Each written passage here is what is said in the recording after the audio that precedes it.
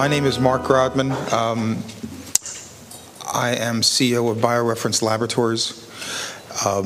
We're very proud to sponsor this evening's talk by Jeff Ross. I don't know how many of you who are here know about BioReference, know about GenPath. BioReference as an entity is one of the largest clinical laboratories in the country. But we do things that are a little bit different.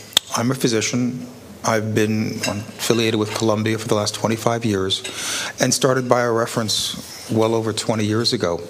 At that time, we've grown to, this year we'll approach $400 million in business, but more than that, have realized that clinical laboratories have a value by being able to go in and work with specialist physicians. And even though what we do is, in some areas of the country in the Northeast, maybe by doing routine services, what we've done in certain clinical areas are rather specialized. We have a laboratory called GeneDx, which is the only clinical laboratory in the country that does 3 modalities of genetic testing and is the resource in the world for the diagnosis of rare diseases.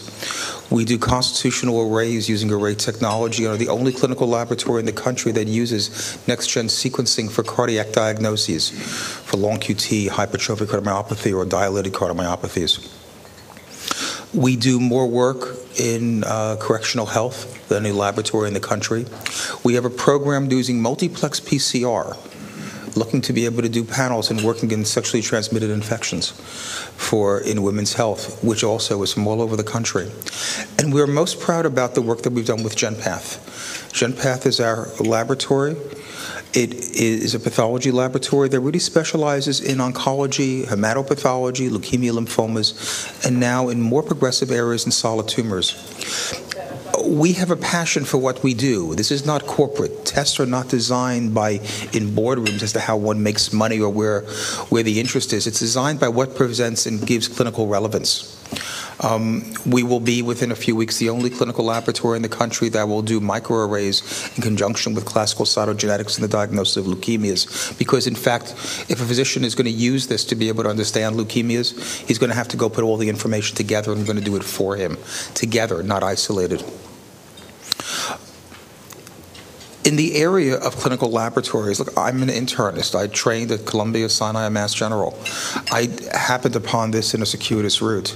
But in coming to clinical laboratories, what I realized that these are wonderful creations, because what we have in the clinical laboratory is the ability to take questions of clinical relevance and bring them into need, to bring them into the physician's office and talk about them. That's what's special about labs if it's done right. And given the fact that we've had a track record of growth that's been unsurpassed, I think that we've done it right. We're very proud to go introduce Jeff Ross tonight. Jeff Ross also, I feel somewhat of a kindred spirit because he's had and lived in 2 worlds. Because on one hand, although he's a professor of pathology and has run pathology at Albany Medical College, trained at Mass General in pathology, Jeff has also done a great deal of work and had one foot into the business world, where he's worked in developing new ideas and assays, taking tests and concepts and bringing them to life.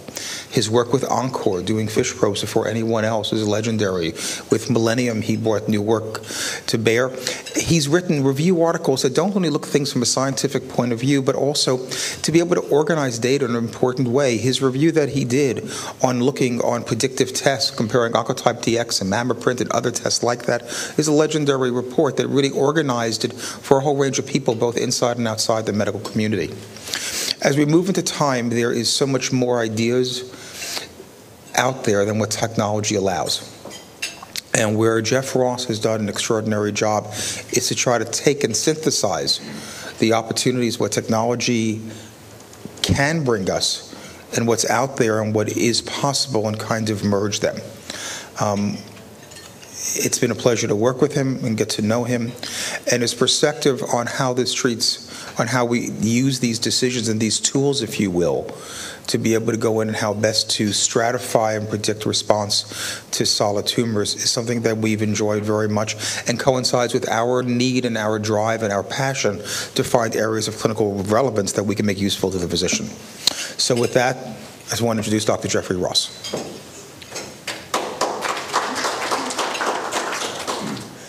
Thanks, Mark. I'm absolutely delighted to be here, and I want to thank GenPath for inviting me to give the presentation. Hope you'll both enjoy dinner, as well as some of the comments I'll make, and it'd be wonderful if it were interactive. I'm really looking forward to comments, and this is a evolving story, the personalized medicine for the treatment of the cancer patient, particularly in the area of solid tumors now, and it changes literally on a day-to-day, week-to-week basis, and it's a great time to be a pathologist. I know for many years my practice in making diagnosis was fulfilling, but when this whole story broke in the early, really 1970s with the first introduction of the ER and PR test, and then after a bit of a long hiatus, then really blossomed with the first use of the targeted therapy towards HER2, a chance for pathologists to be at the bedside, making decisions beyond the primary diagnosis that have such an impact on how patients will be treated and classified, and the patients themselves discovering the pathologist's role in new ways, knowing that these biomarker tests like HER2 status or BCR-ABL status or c-KIT status or EGFR mutation status are so important to them in terms of their hoping to get the best possible outcome from the therapy that's going to be selected. I've got a fairly ambitious catalog of things to talk about with you. I'm going to start out with a brief review of the whole story of the advent of personalized medicine in clinical oncology, and then move on to there to concentrate on breast cancer, an area of my greatest interest. We'll talk about ER-PR and HER2 testing, as well as predicting responses to tamoxifen, multi-gene predictors like MammaPrint and Oncotype DX and others. Talk a little bit about where do we stand with topoisomerase 2 alpha testing, and then complete this with a where is the circulating tumor cell assay today and where might it be tomorrow. Then we'll move on to colorectal cancer and talk particularly about the predictor of responses to the two anti-EGFR antibody therapeutics, the cetuximab and the tocilizumab, and to try to decide whether or not we're finished with just KRAS mutation testing today as a predictor of eligibility, and whether we have markers now that are going to go after the KRAS wild-type patients and further classify them as ineligible for likely benefit from the targeted therapy to EGFR. Then we actually will have a little bit of comments about 5FU predictors and whether or not we've made any strides forward on that after the last 10 years, and finish up with the two major arms, the FOLFOX, FOLFIRI, looking both at the oxaliplatinum-based regimens and the irinotecan-based regimens in terms of whether we could predict what's a better treatment to give to an individual patient. And then on to non-small cell lung cancer, where we'll have several things to talk about. Now the anti-EGFR therapy will focus on the receptor tyrosine kinase inhibitor on the small molecule side, which has the indication as opposed to the antibody therapeutic. Is IHC possibly useful? Is FISH better than EGFR mutation testing? Are they all complementary? Should we do them all on every new case? Then we'll talk a little bit again about platinum and Gemzar, gemcitabine response predictors. Do we have anything that's ready? Is it all just early and not yet clinically relevant? We should talk about that. And then finish up with the impact of pathologist role again.